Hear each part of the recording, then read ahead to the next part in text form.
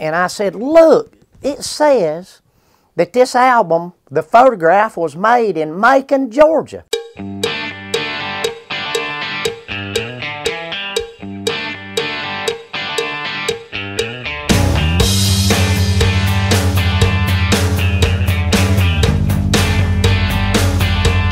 I said, oh my God. I said, I'm going to take my album, which I bought over here in this case, and I'm going to go down there and find the kind of, I thought the wall might be there, this wall, and take my album and let somebody take my picture, my wife or whoever, me and her together, of me and my album, and that's all I wanted.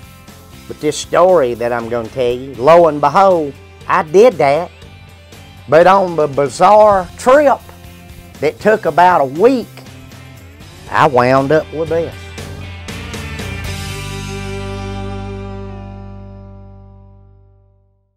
I'm going to proceed to tell you the story of how I bizarrely came across one of the cases on the Fillmore East album of the Allman Brothers. This album right here, I have my original album that I bought in 1971 when I was at Gainesville High School. It's in the case back here behind me. Why I was interested in the Allman Brothers band and other bands is because back then, I mean, if you was a boy from Georgia, the first band with long hair that was cool came from Georgia. I mean, they were from Macon, Georgia. And, you know, and once the word spread and they really got out there by constantly going and playing, like at Piedmont Park, free concerts and just free in Macon. And, you know, they'd just set up and play everywhere for free. And then they'd go play gigs on the road, constantly going everywhere.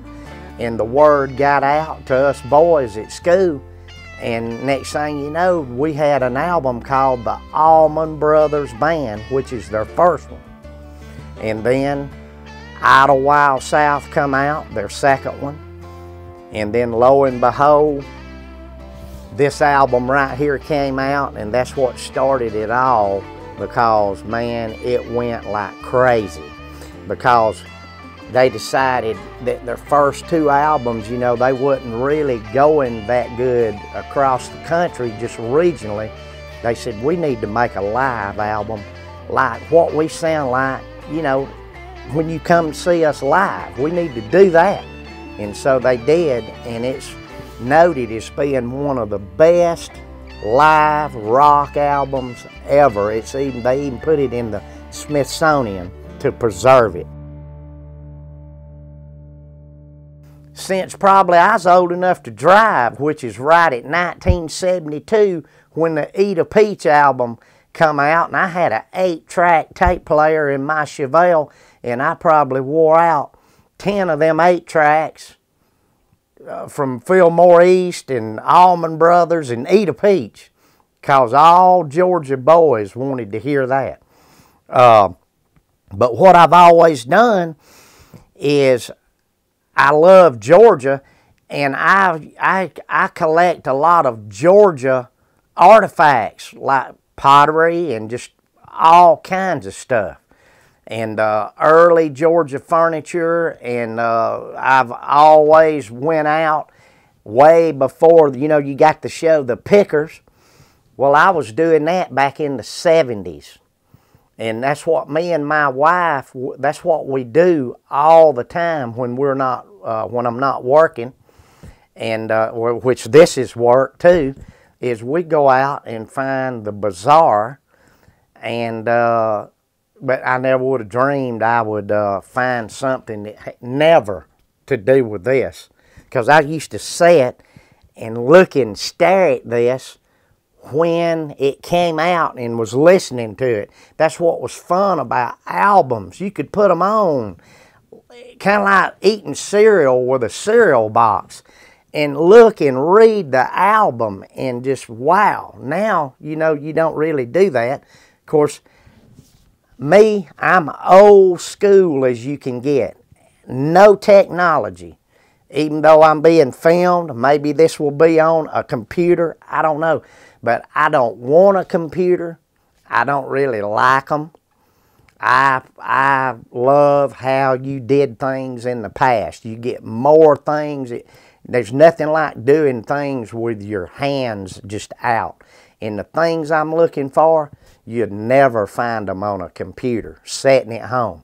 You got to get out and nearly get snake bit and get mosquito bit, and you get to talk to people. I wear overalls because I love them, but I get out in the country and I talk to country people. And then I might talk to a city slicker. I don't know. But I'm going to tell you the story of how I found this case, which is J-Mo's, one of his conga cases. There's another one that was sitting over here at the side that's stenciled vertically. There's only 3 of these cases known to exist. Right here's the guitar that just sold for $1,250,000, and why is because Eric Clapton was doing the album Derek and the Dominoes. Well, he'd heard about Dwayne Allman, and they were playing a concert not far from Criteria Stereos in Miami. And he said, hey, Dwayne and them's down there. You want to go see him? Yeah.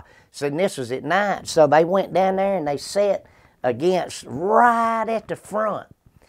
And Dwayne Allman, he didn't even see them. He just happened to look. Now, they were in a song, one of their jams that would last for an hour, one song. And they were up there, and he just stopped playing. And like Dickie Betts, that plays lead up there with him, thought, like, what the heck? And he looks down, he says, man, right there's Eric Clapton. And so Eric wound up, to try to make a long story short, he said, come to the studio, and I've got plans. I want you to help, I think, work on my album. So this guitar, y'all know y'all have heard the song Layla, I guess, by Eric Clapton, Derek and the Dominoes. All the intro and figuring out the intro and all that was Dwayne Allman's idea. And he did it on this guitar. All right, now let me try to tell you the story about this case, and however I got it, I really don't know. But it started out, you know, I found out that that album cover was photographed in Macon, and all my life, and all of the other guys thought it was photographed out from the Fillmore East, maybe up there beside the building. Well, when I found this out, that it was in Macon, you know, not far from where I live, I wanted to go there. And I wanted to take the album and have my picture made. Wow, you know, because this has always been, you know, it and the other Allman Brothers, especially Eat a Peach, my favorite albums.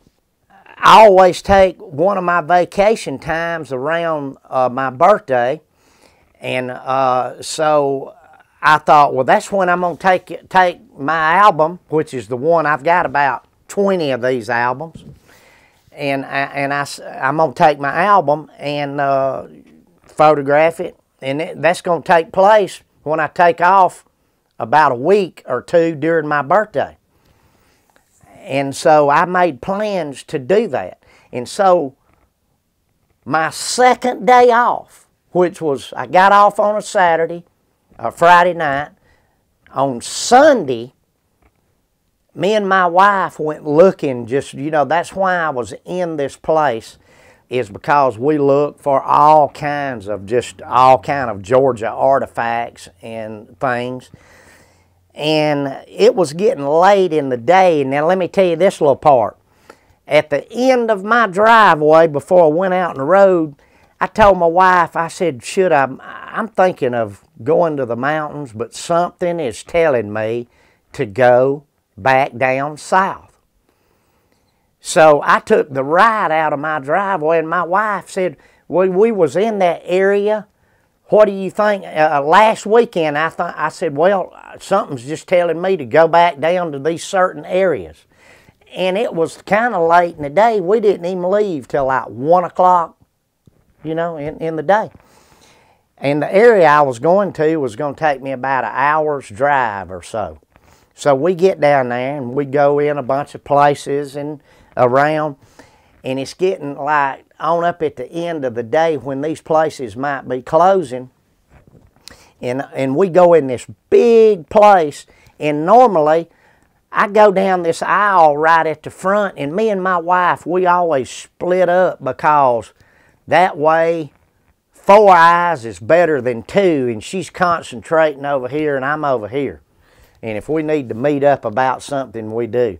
Well, this rare first time ever, I told my wife, I said, I'm going to start way in the back of this big building and work my way up to the front. And that way I'll be at the front when they close. So I headed back, and as I was going, I was looking down the aisles. And next to the last aisle, I looked down there and I thought, man, there is Alan Kelly. And he owns, of all things, or I never would even be mentioning this, he owns a music store in Commerce, Georgia. And it's called, it used to be called Crazy Al's, now it's Guitar Outlet. And so and we've been friends a long time. And so I head down there and I thought, man, I'm going to tell him what I'm going to do next weekend. I'm going to Macon and I'm taking my album and I'm going to have my picture made with my album. That's all I wanted. And so I get down there and we're, you know, talking, and I didn't pay attention to the little section where I was at, and he didn't. It was really kind of up from this little thing I'm going to tell you about. But I'm telling him, wow, man, I'm going to Macon. I'm talking about Dwayne. I'm talking about the wall. You know, this is the wall. Did you know it was photographed in Macon? Heck no. Here I am nearly 60 years old, he said, and I didn't know that. I said, I didn't either. I'm going. So we talked a minute, and he told me, do you have the Access channel? And I said, yeah. He said, there's a thing, this is in 2016, he said, there's a thing comes on called The Big Interview.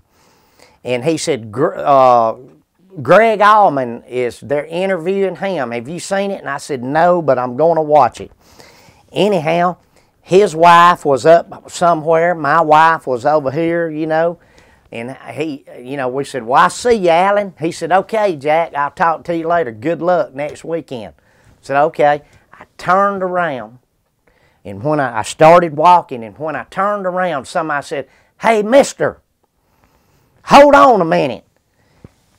He said, my name is T.F., and he said, I'm from Macon, Georgia. And he said, I've lived down there all my life. And this man was retired. He's probably in his 70s. And he said, I've never heard anybody down there talk about the Allman Brothers and Dwayne and the Wall like you just did. He said, man, he said, I heard you and I had to come over here. And he said, I just wanted to tell you that I've got one of them cases. And I said, bull crap. I said, what case you talking about? One on that album. I said, you ain't.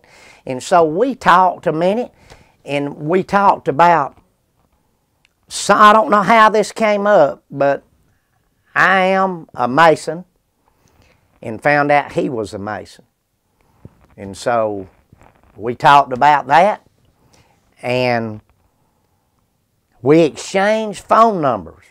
I said, because is there a chance of me getting that case? He said, well, he said, how I got that case is, he said, not far off Vineville from the big house, there's an old cotton mill.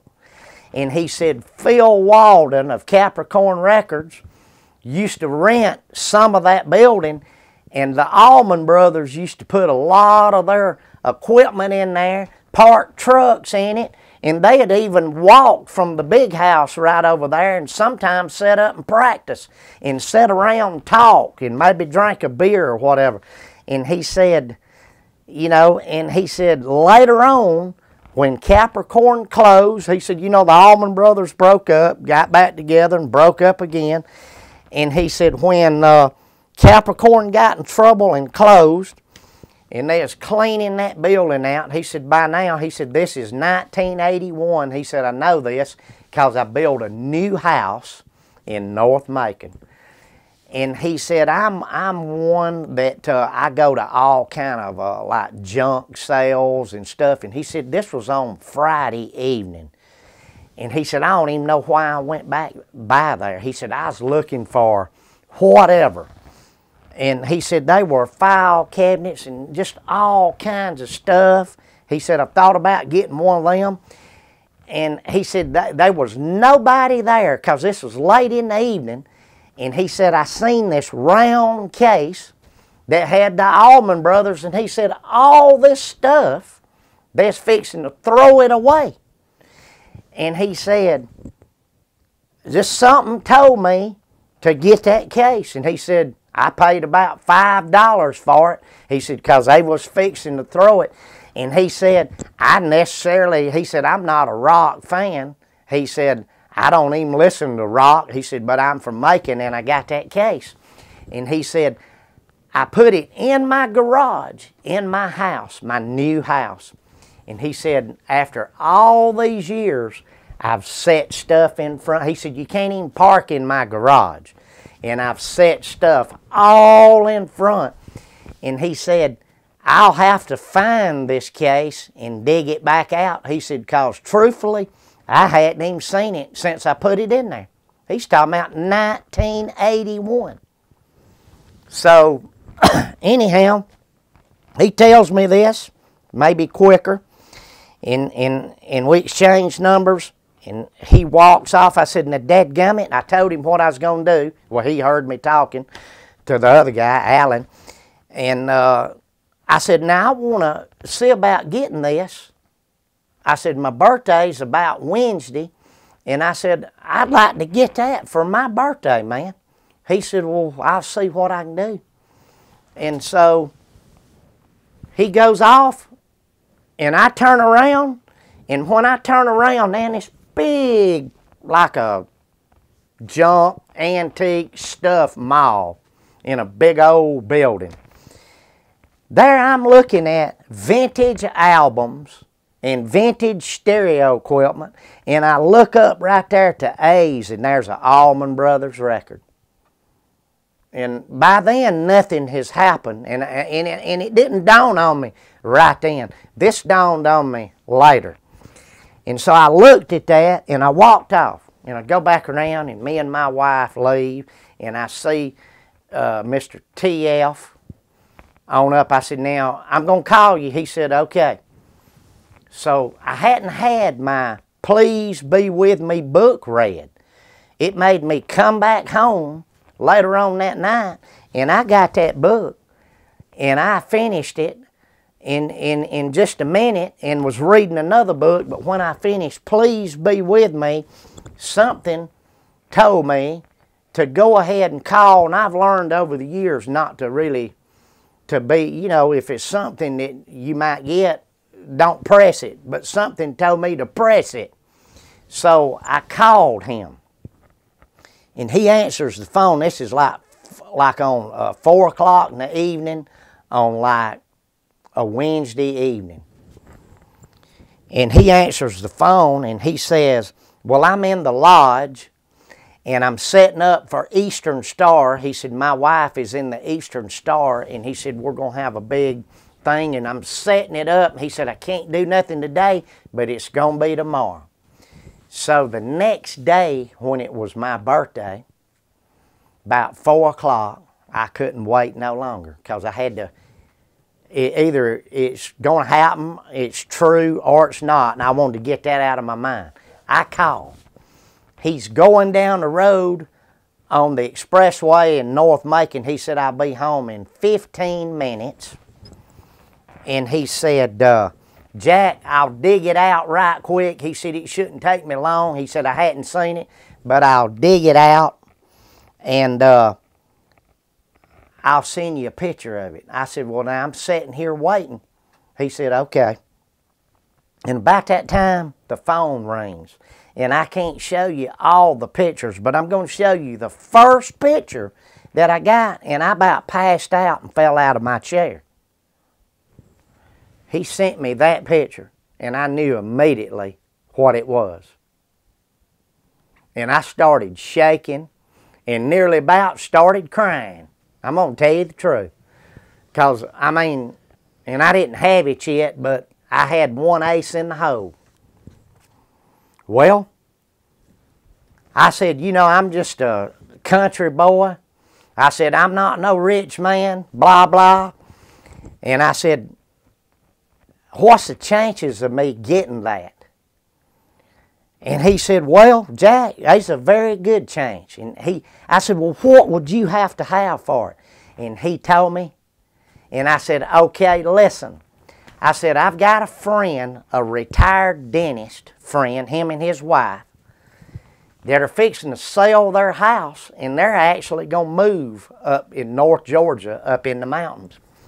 And I said, can he come on over there and pick that case up, because I want to do the deal now. He said, Jack, I don't want to do that. He said, the reason why is I want to see your face when you come to my house and pick this case up and everything. He said, let it just be me and you. And I said, well, that's a good idea. I said, because look, I was coming to Macon anyway, and I'm coming, but I just was going to let him go on over there and get it. And I said, and this just came to my mind like just somebody just put it in there right then. I said, I tell you what, how about me going to the old Capricorn studio down there? And I said, because right in there is where the wall was, if it's still there. And I said, that case probably hadn't been there since this picture was made. And I said, how about meeting me there at about 1:30? I said, because what I want to do, I want to go to Dwayne and Barry's grave, because then Greg had not passed, or Butch. And I said, first I want to go to their grave site, and then I want to go to the little building, I can't say the name of it, where they first played their first paying gig in Macon when nobody knew who they was, and they played on the second floor. I want to go to there. And then I want to go to across from Capricorn where you're going to meet me, and me and my wife's going to take pictures with my album. And then I want to go to H&H restaurant where they used to eat, and Mama Louise, they didn't have no money. They'd go in there and get 1 or 2 plates as 6 members, and she'd say, I tell you what, I'm going to give all y'all plates, and when y'all make it one day, y'all can fix me up. And boy, they did. And and I said, meet me at 1:30. I said, we'll eat at the H&H, and I'll come down the hill, down in the lowlands where Capricorn is. And at that time, the building was like, I thought, man, it's going to fall in. Nobody, I don't think, knew what was going to happen. So it rocked on a few minutes, and me and my wife was just real like, oh man, is this going to happen? And in a minute, here comes Mister up in a truck, an older Dodge truck with a camper on it, camper shell, in about a 1980-something Dodge. It looked like brand new. And he pulls up, and he gets the case out, and I'm about to pass out. And now check this out. Over here on the corner, and I done been eyeballing this and telling my wife, I said, God Almighty, there's the Middle Georgia TV station. Here we are, here's Capricorn Records. Here's where they took the picture. Man, I feel like Greg, J-Mo, whoever needs to be witnessing this. I said, but here we are. And you know, and so I'm going to show you this picture, the first picture of me with the case. This picture right here, Mr. TF and my wife was standing here, and we were so beside ourselves, I didn't even think to have a picture made with him. But that can happen. But my wife was standing here thinking, my goodness, he took this picture. In the background, now this is June of 2016. In the background is Capricorn Records. I got my album that I bought when I right at 16 years old. And here is probably the first time this case has ever met up with one of these albums. There it is. J-Mo's road case that's on the front of Fillmore East above Barry Oakley and Greg Allman's head. I leave the case with my dear friend that's a retired dentist. But, now get this, I even went to the big house with the case in my car really wrapped up, but I didn't get the case out. And this is the first time because the big house hadn't been open. Well, it'd been open a while, but I hadn't had a reason to go to Macon because back when I used to go all the time, my friend Gene Bush, me and him picked together artifacts and antiques, and he died in 2008, and I hadn't been to Macon, and since then they had restored the big house and opened up an Allman Brothers museum. But anyhow I go, me and my wife, we go in there and look around. This case is in my car. My friend meets me after we get through. I hand him the case, and he's got time because I had to get back home. And the only way to get the case recognition is to leave it because he lived right on up the road.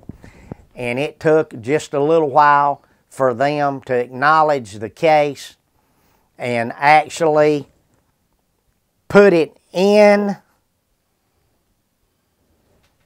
the big house.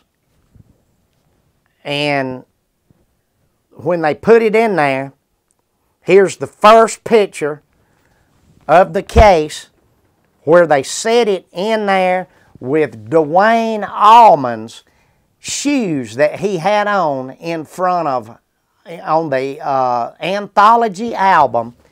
His shoes, they told me, Jack, are you sitting down or do you feel anything? Because Dwayne's shoes are touching that case.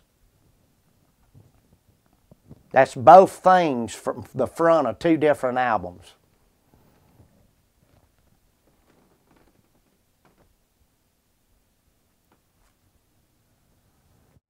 And I thought I was going to pass out because I thought, why is this happening to me? Because all I wanted to do is have a picture made with my album. Since I have found that case, and I brought that case out of where it has been sitting in a garage for 30-something years and nearly thrown in the trash. Thank goodness for the man that got it and just decided, and like I say, he didn't even listen to the Allman Brothers, but he is from Macon. He was into other music at that time. I go down there and I get to pick this book up, the Big House Collection. Here's the photograph that you seen Kurt West, actual picture of him taking a picture of this. And this is my legendary J-Mo's road case off of the iconic album Fillmore East. And they actually mention this case twice in this book, so that's an honor about this case. And I just wanted to tell y'all this story because nobody would know about it. And the story is what's bizarre, because 5 minutes time going this way or that way, this never would have happened. It took 3 people in different directions from different parts of the state to come together at that moment, and for me to be talking about this case to a guy that owned a music store that I hardly ever see out of, and to be talking about this case and this happened. Can anybody explain it to me? I don't think it was coincidence. I've had coincidental things to happen. There's no way. It's just bizarre to me how I